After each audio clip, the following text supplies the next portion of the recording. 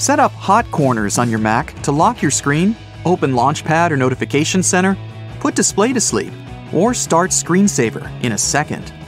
Again, click on the Apple logo in the top left corner and select System Preferences. Move on to Mission Control.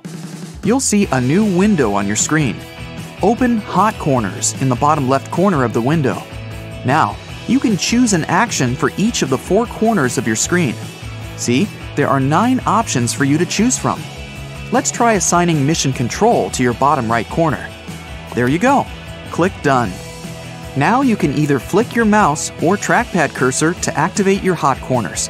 You can also add a modifier key like Shift, Option, or Command to avoid activating the corners by accident.